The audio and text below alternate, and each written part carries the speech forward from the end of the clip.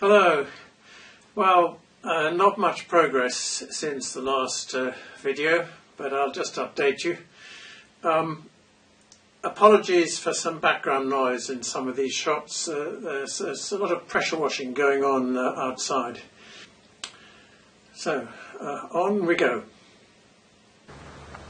I'm just putting the lead screw nut back on the cross slide.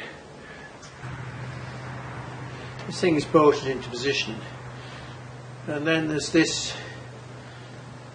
steel piece with a slot which engages with that grub screw, and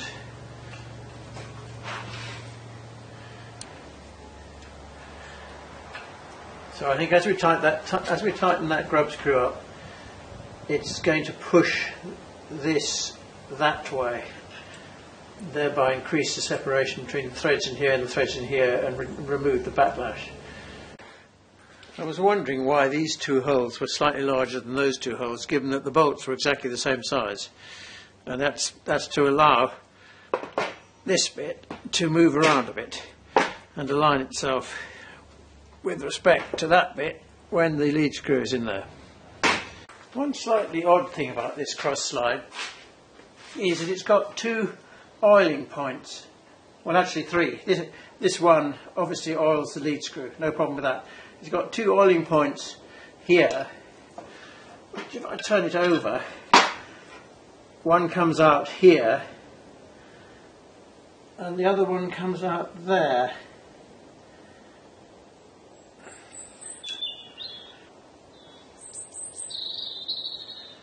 This one actually not only oils this, but also this dovetail, whereas that one oils the dovetail but not this slide, which is slightly odd. Would one not have put this slightly further this way?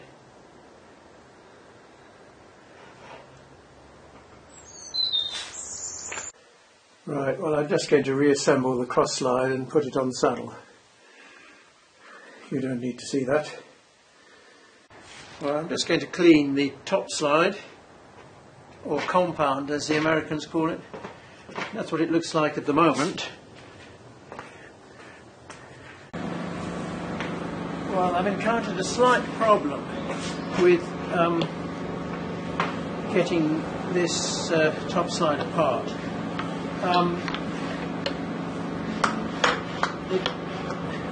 To get this off, because I can't slide it off because of the lead screw nut in there, I need to remove the gib. But the problem is I can't remove the gib because it will only go that far in that direction and that far in that direction. Now the reason for that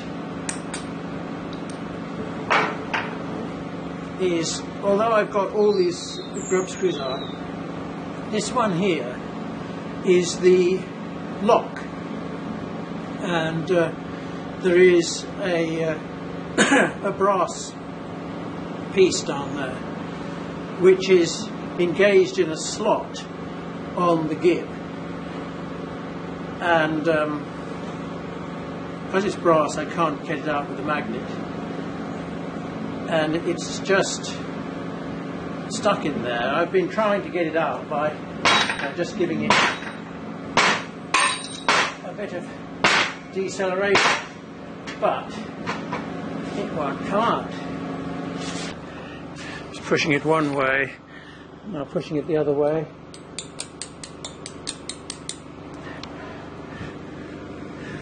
I hope you saw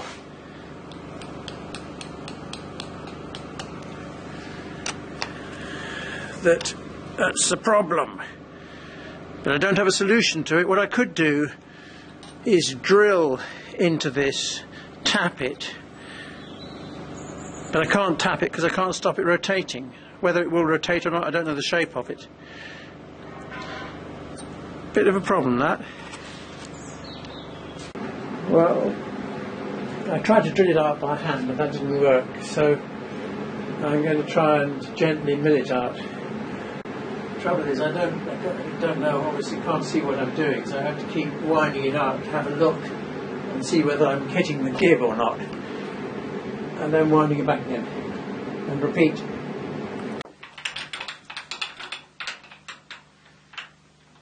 I think it might come now.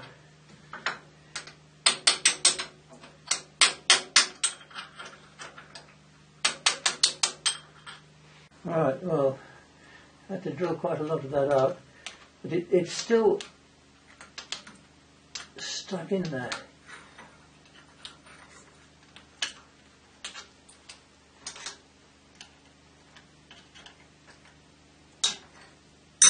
Oh, I see, I can knock it out on the back.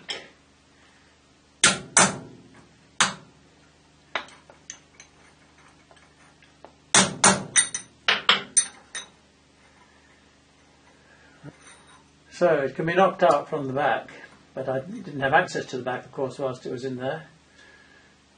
And that is the culprit. Well, these are the 4 holes for the gib screws, and this is a hole which went right through and appears to be drilled fairly cleanly, but it's not shown on the parts diagram. This is the hole for the gib lock. That part of it is what my milling created when I was trying to mill out the brass bit that was stuck in here. I don't know whether this hole is supposed to be there or not.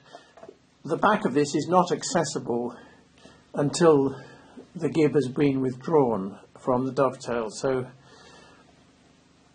it doesn't perform any useful function. The problem I have now is that if I make a new brass piece to fit in here, it's not going to be fat enough to push on the gib unless I block this hole up somehow. I don't have a welder, I'm not very good at brazing, and whatever I did with this heating it's likely to distort it, isn't it? I personally think that this hole shouldn't be there, so that the brass lock needs to bear or be able to push hard on this gib. If it had left up to me, I would have actually put 2 locks in as well. One is a bit feeble. Maybe the right answer is for me to make 2 new locks and just ignore this. Right, so I've made those 2 holes and I've made corresponding recesses in the gib. All I need now is 2 M6 set screws with the right kind of end, which is exactly what I haven't got. So I cleaned up and cold blued those various bits of the saddle that I had difficulty getting undone. So hopefully that won't happen again.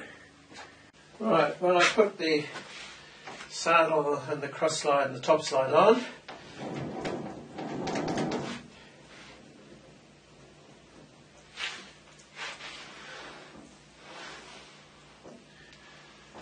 what I'm going to do now is put the gap bed back in. Right, so all the surfaces are clean. It's got a light coating of oil. I mean, this might not be very clean, but I've resisted abrading it because that's the mating surface. And that's the bottom. So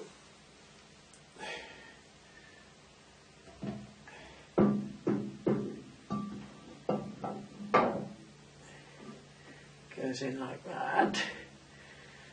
And the really important thing is this V-way. It doesn't matter if this V-way is out of alignment because the tailstock's never going to get that far. But this has got to be absolutely right. The thing that's supposed to align it is this taper pin. I don't know quite how one is supposed to drive that in. It seems to just drop in there.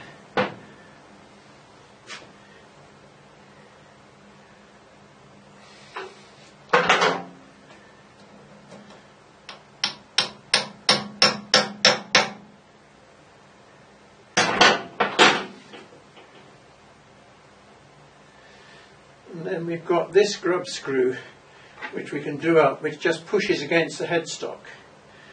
We can do it up with difficulty. Alright, I've done that grub screw up a bit. If I just run my fingernail along here, it stops there. And if I run it along this way, it doesn't stop. So I guess it should go.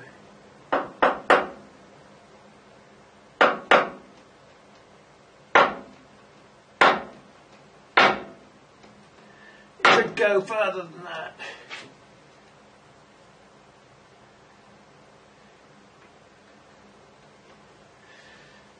Let's see what happens when we put the screws in.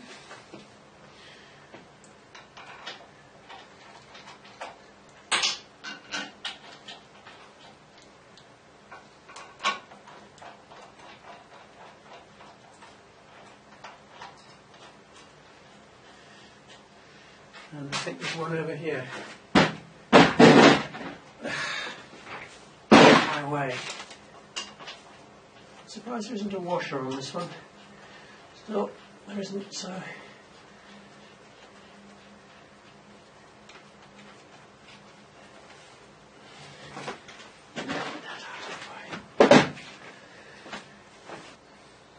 It's not as well matched as it was before, because I really couldn't actually see the join before.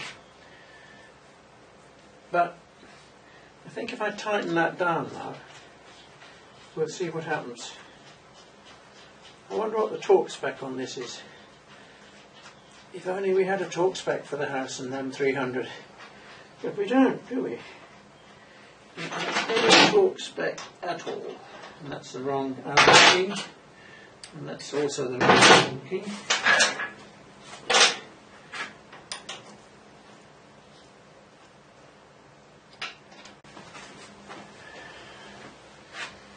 Well, this is set at 40 Newton meters. Alright, I'll get an extension.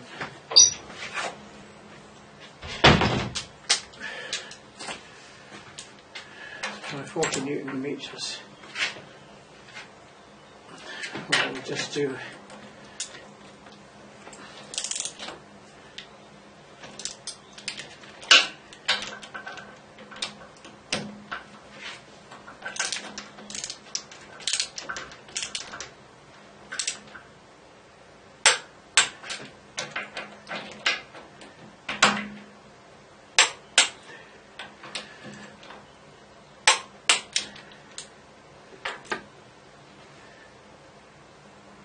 that's better. I can't feel any of it. I feel a bit there, that doesn't matter. This feels good. I can't put a torque wrench on this. I just do it up yay tight. Well, actually I've just looked up what's the recommended tightening torque for M10 high tensile set screws, and it actually says something between 70 and 80 Newton meters, so that's a lot more than what I did before. So I'm going to give it a bit more.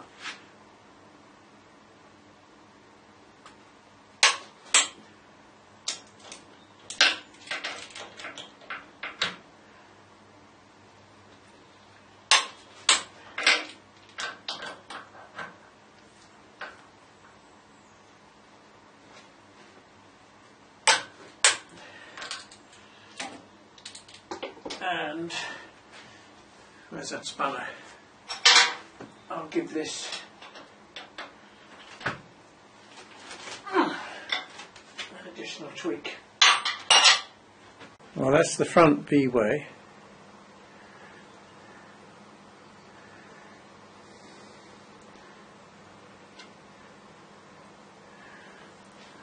And if we go back to across the thing, that's the back V-way, which doesn't matter, and that's the back flat way, which does matter.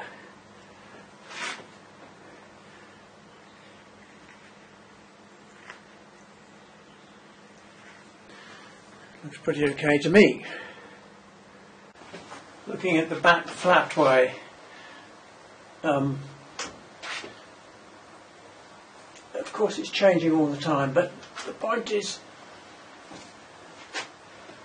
as it slides over that gap, it doesn't change, notice, does it? I mean, it's smooth. This is one slope of the front V-way. Of course, it's going to be changing all the time anyway as I move it.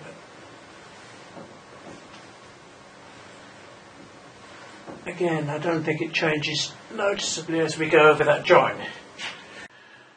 I got some rubber way wipers off the internet, and I nickel plated these old metal fitments.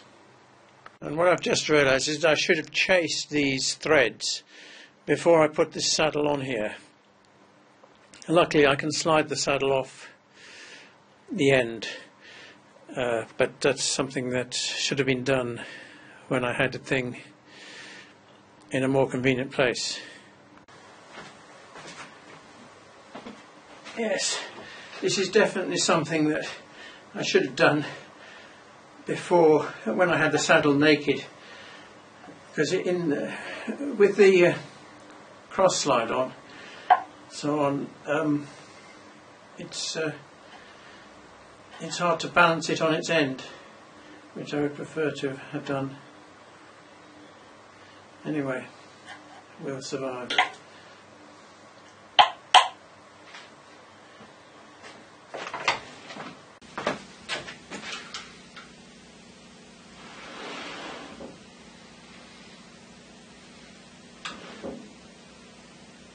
That seems to work okay.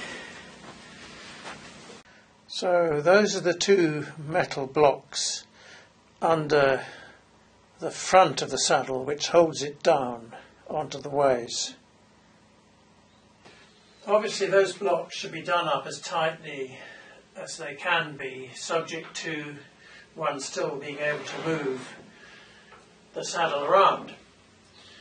Now, I've experimented with doing them up here nice and tightly, so that if you do this, it doesn't move up and down. But then I find that if I try and move the saddle back here, it jams. And that is yet further evidence of wear on the ways. The ways are more worn here, so the saddle is lower, so I have to do this up tighter. So then when I bring it back here, it jams. Now, one way of fixing that would be to remove some metal from the underside of this, but that would be entirely the wrong thing to do. The right thing to do is to regrind these ways. Or one could set these blocks tight for where one's using the lathe here, and then if one wanted to use the lathe further back, you could loosen them. That would be a damn nuisance, wouldn't it? But the inability to have this set properly tight across the full length of the ways is another reason why I should have had these ways reground.